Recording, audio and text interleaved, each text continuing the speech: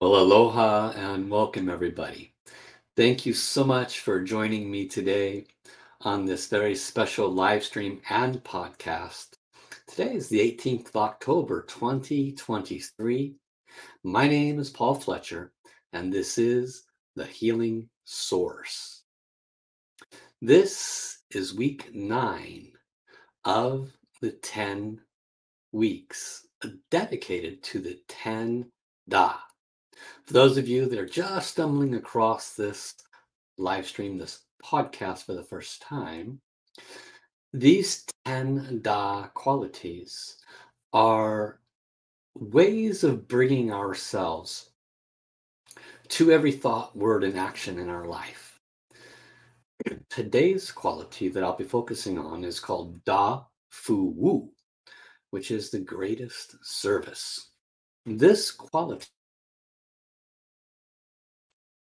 This quality, however, is the end result of the application of the previous 8 qualities. So I need to take a moment to enlighten you on those, especially for those that are paying attention and following this series. The first of those qualities is Da Ai, the greatest love. The second is Da Quan Shu, the greatest forgiveness. And these words, if you're not familiar with them, Da Ai, Da Quan Shu, these are Mandarin Chinese because these 10 qualities were delivered to humanity through the very world-renowned spiritual channel healer and doctor, Master Sha. And he is Mandarin Chinese, so this is his native language, and this is how he originally received this information. The third of these qualities is Da Cibei, the greatest compassion. The fourth is Da Guangming, the greatest light. The fifth is Da Chen Bei, the greatest humility. The sixth of these 10 qualities is Da He Xie, the greatest harmony. The seventh of these 10 qualities is Da Cheng Sheng, which is the greatest flourishing. And last week was the 8th of these 10 qualities, Da Gan En, which is the greatest gratitude. And so each week I spent time sharing with you the insights, the wisdom, and more that has been shared with me through my teacher. And I also, before each class, each session, I connect with my spiritual channels to receive any additional insights or information, or the highest and best way to present this wisdom.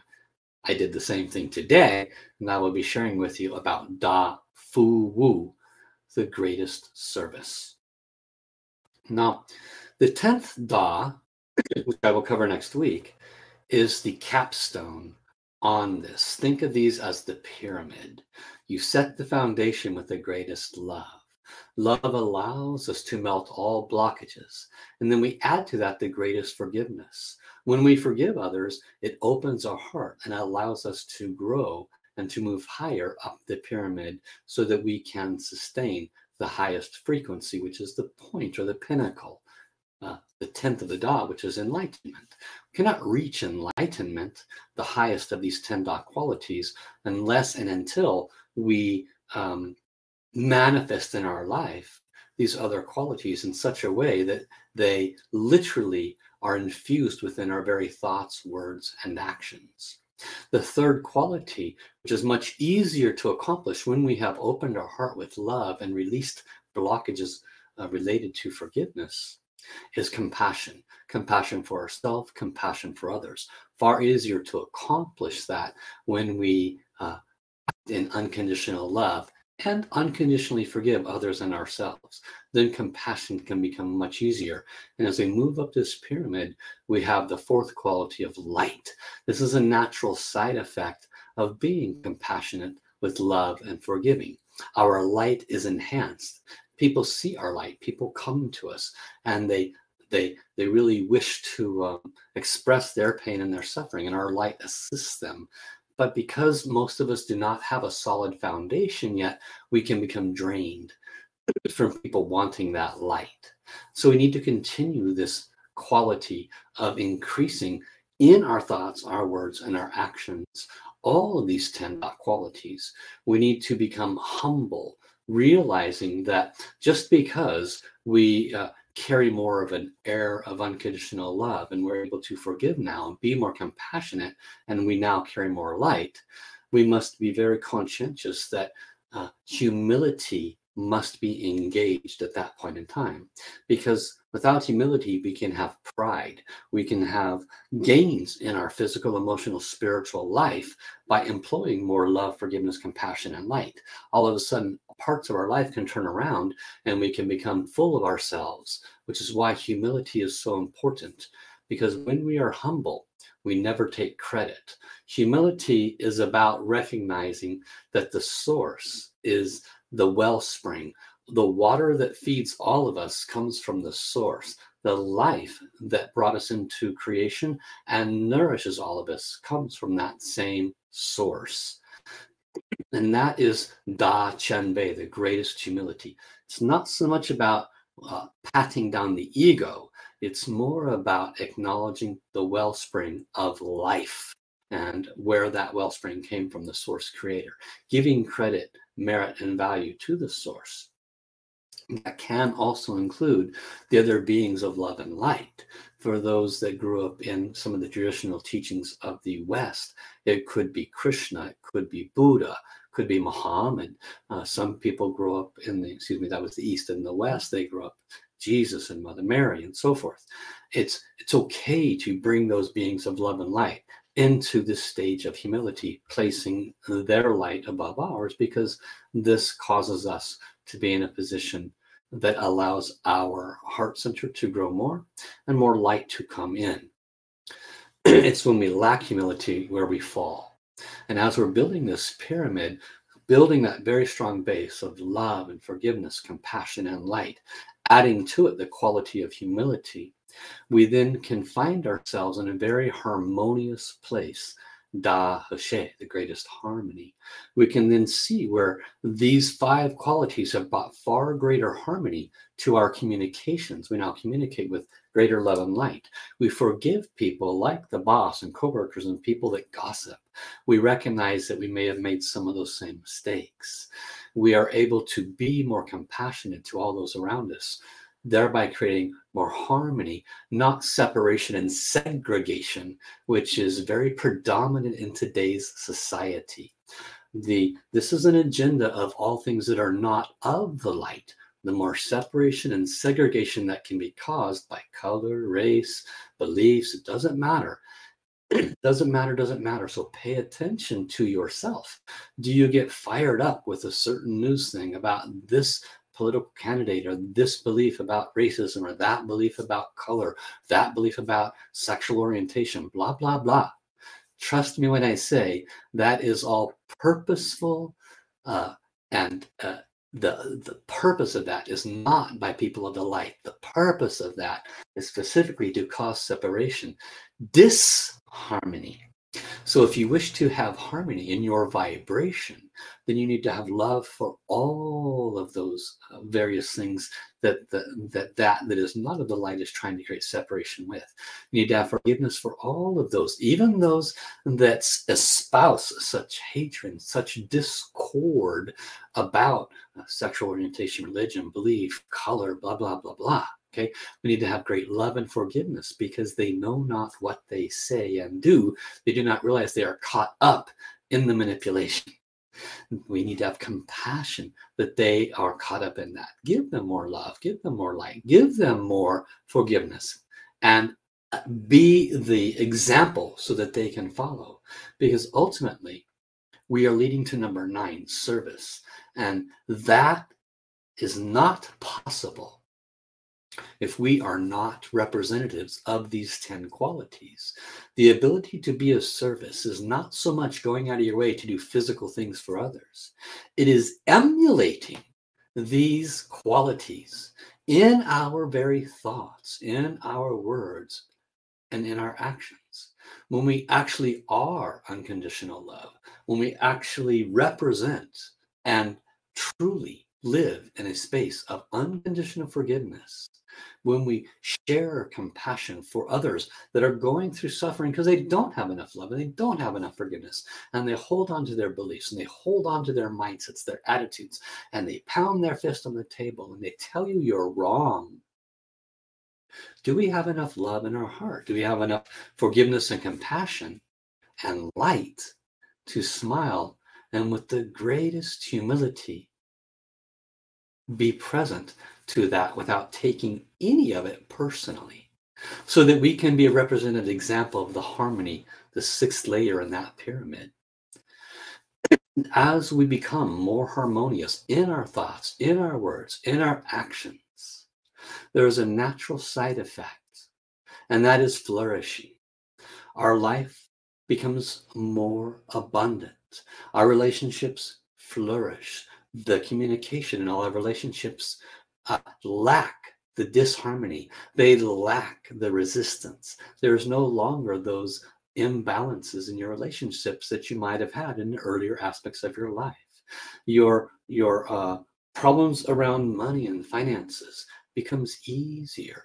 If you have trouble in those areas, then somewhere in that podium of the pyramid we're building with these 10 dots, you are lacking. You may not have enough love for others or self. You may not have enough forgiveness for others or yourself. Compassion, light, and humility. Humility is probably where the problem is, because humility is about recognizing that you're not supposed to be doing it on your own. We're so busy doing it on our own that we got caught up in the pain and the suffering. I have to do A, B, C. No, you have to allow the source to deliver. Source creates and the source nourishes. And humility allows us to remain in that beautiful space. So when we have these, flourishing can occur in every aspect of our life. Our health, our physical health will absolutely improve. Think about it. When you forgive others, you're no longer in a space of anger and resentment. When you forgive yourself, you're no longer putting yourself down, creating imbalances, disharmony within your physical body. And as you give yourself love, give yourself forgiveness, become compassionate for your struggles in life. And as you align to the source with humility and allow the source light to feed and nourish you, the light comes in, and all of a sudden, your health starts flourishing. You feel and look better. People say, wow, what happened to you? Oh, I don't know. I'm just practicing the 10 Da qualities in my thoughts, words, and actions. And all of a sudden, the harmony shows up in the flourishing of your health, your life, your relationships, and so forth. So these are parts of the pyramid that you are building. And as you flourish, there is another natural side effect of gratitude. Oh, everything is wonderful. I'm so grateful, God. Thank you so much, Source. Thank you, Jesus. Thank you, Buddha. Thank you, Mother Mary. Thank you, Krishna. And all of a sudden, gratitude just rolls off your tongue. It should not be something that takes that long to occur.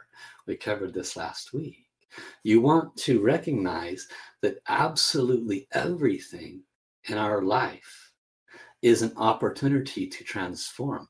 Do you think the source has it out for you? Do you think the source wants your highest and best? Okay. And so whenever we have a challenge that enters our life, it is the great love of your great source that's saying, my beloved child, here is this wonderful opportunity I'm giving you that you can apply love, forgiveness, compassion, light, humility, and harmony to this set of conditions. And you can forgive others and forgive yourself, love others and love yourself. You can let it go. And if you see this challenge I am bringing to you with the eyes of these qualities that we have made available to you, laid at your feet, and if you can apply the tools and techniques that have been given to you through Master Sha, through other beings of love and light as well, right? They all provide the same information, just a different way of presenting it. And if you can transform that challenge using these qualities, then you will literally level up. So whenever you have a challenge, why not choose doggone in the greatest gratitude? Why not choose that?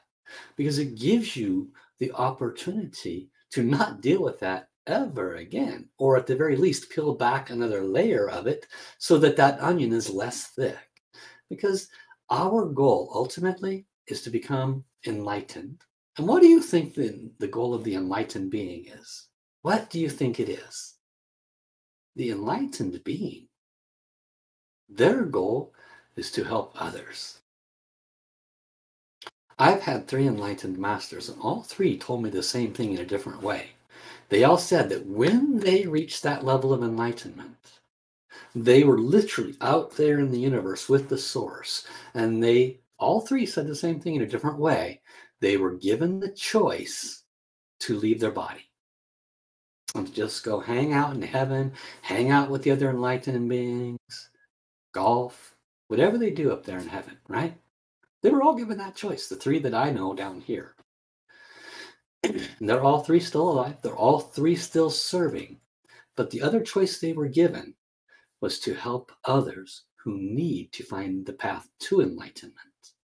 All of them were given that choice. And they all said, no, I'm going to stay. They passed their test. If they said, no, I'm good. I reached my goal. I'm gone. Do you think they would go beyond that? They're probably going to be forced to come back because they didn't pass the test. They chose selfishness over selflessness. So everything that we're doing on these 10 Da qualities is towards the greater end of uplifting all those beneath us. Because as we literally become a living representative of more and more love, forgiveness, compassion, light, humility, as we harmonize our lives, we can grow those qualities and be that representation for others. When I was meditating prior to coming live, and by meditating, I mean doing a flow, because I just sat and I said, okay, heaven, please give me what you want me to say. And then I just spoke what they wanted me to say. And I'm telling you that now. And one of the things they said towards the end of that conversation was, the greatest service is being these qualities, not doing these qualities. Sorry, I turn that off. Being. Your greatest service is literally showing others what compassion is, showing others what and how to be harmonious in the midst of chaos, showing others what humility is. When you are these qualities, that is actually the greatest service that you can offer somebody. We can teach our kids anything, but they don't always listen. In fact, they typically go the opposite direction. I got a 3-year-old, and if I want her to do what I want her to do, I have to think before it comes out of my mouth and say the opposite of what I want her to do, and then she'll do what I want. Okay, that's how we all are in this life, even after 3 and 4 and 5 years old. Whereas if the child watches what we do, then they emulate that, the good and the not so good, right? When something that happens where I'm not so pleased with what happens, that's my go-to. My little 3-year-old, guess what she's doing right now? They emulate what they see, far greater than what we say. So heaven was saying, when we actually be this pyramid of this 10 Da qualities, when we reach that pinnacle, that's the greatest service, by applying these. How do we apply these? It goes a lot deeper than tracing the calligraphies and chanting 10 Da, 10 Da, Shur Da, Shur Da. Shur Da means 10 Da for those of you that are not familiar with that terminology. And what we chant is what we become. That's applying, the 4 power techniques, 5 power techniques. However, it's far deeper than tracing a calligraphy and chanting. Does that help? Yes. Does it help tremendously? Yes. It will assist you to be able to be more loving, compassionate, more forgiving in those moments when you need to.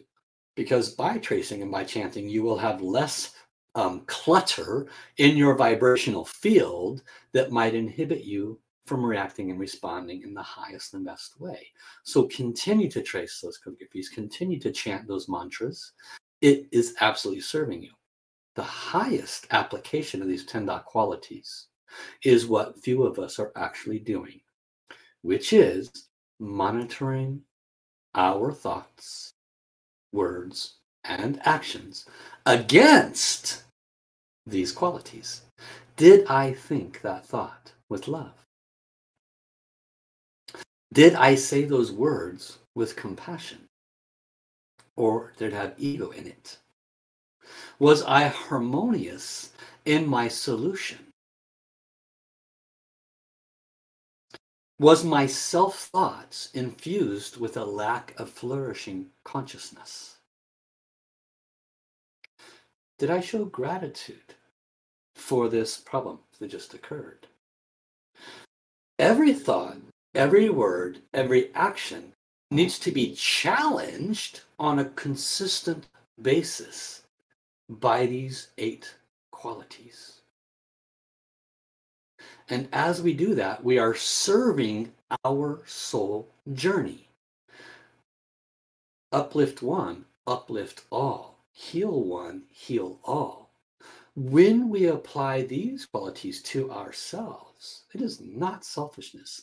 It is becoming more and more light. And as we become more and more light, we are the representative examples for others to follow. They will follow you just like your 3-year-old will, just like your child will. They will emulate those qualities. Do go out and serve others. Do physically help them. Do serve them in whatever way possible. But none of us have the possibility of reaching enlightenment until we literally represent those qualities at the highest level. And it starts by being conscious of when we are not doing that. Okay?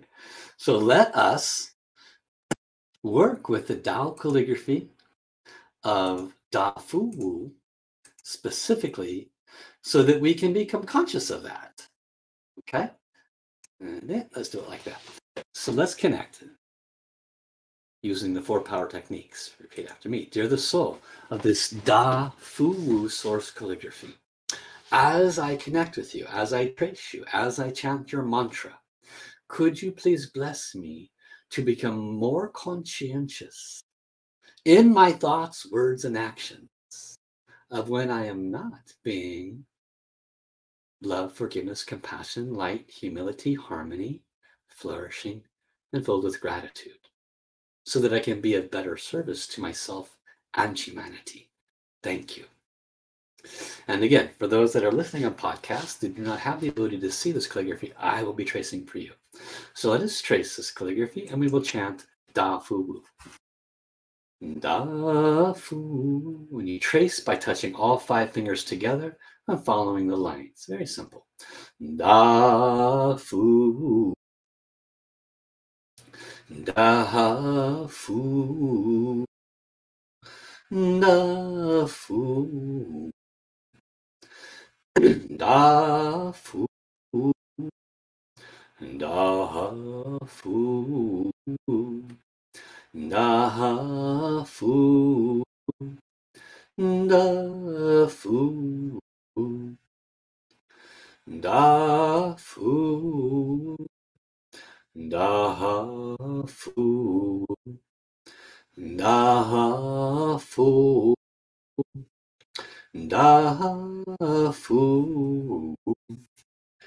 Greatest forgiveness, greatest love and light, greatest compassion, greatest humility, greatest flourishing, greatest gratitude, Da Fu, greatest service, Da Fu, greatest service, Da Fu, greatest service, Da Fu, greatest service, Da Fu, greatest service. Dear the soul of this Da Fu, greatest service, source calligraphy, all the beings of love and light serving through this portal, I'm so exceedingly grateful for you to bless me each and every day each and every moment to be more and more conscious of questioning every thought, every word, and every action, challenging them.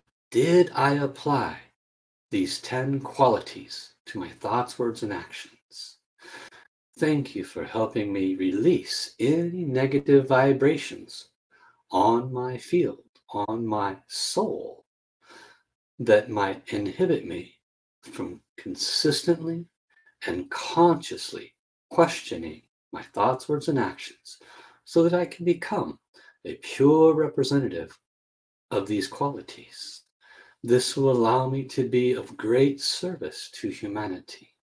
For the greatest service is oneness consciousness.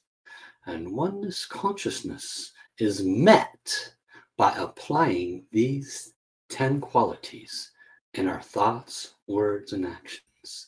It is the natural side effect. How can we become one without love and forgiveness? How can we become one without compassion and light? How can we become one when we are stuck on me, no humility? How can we become one with a lack of harmony or flourishing? How can we become one without gratitude for all that we have received? So we thank you, our Source Creator, for blessing us to release any negative vibrations in our field so that we can apply these 10 Da qualities in our thoughts, words, and actions so that we can become one, being the greatest service to each other by being the highest representation of these qualities. Thank you, thank you, thank you. So complete tracing the source calligraphy. Unfortunately, these few minutes that I've applied are only going to bring us a certain amount of light and healing.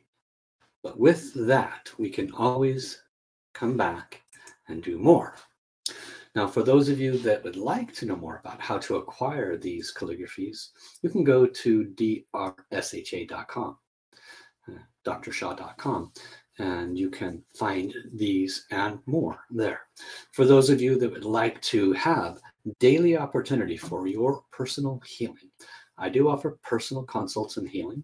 I do have an ongoing membership program, which is remote and done throughout the world. I have clients and students all over the world, wherein 5 days of the week, we do half-hour practices working with organ system, chakras, and energy centers. And for every person that's in my membership, I offer healing for them every day for three requests, 2 requests, or just 1 request, depending on the level of membership you have. Every day, it might be healing for your finances or a physical health issue or an emotional imbalance. So part of the membership that I hope you take advantage of is that you also get a private consult with me every month as part of the membership, which literally the cost of my consultations is more than the cost of my membership, and you get the membership as a gift built into it. So I encourage you to learn more at my website, wellspringoflight.com. And I invite everybody to share this podcast, subscribe if it's your first time, share it with your friends and family. I look forward to being back next week when we do the capstone on these 10 qualities, the greatest enlightenment. So until then, have an awesome day, everybody. Bye-bye.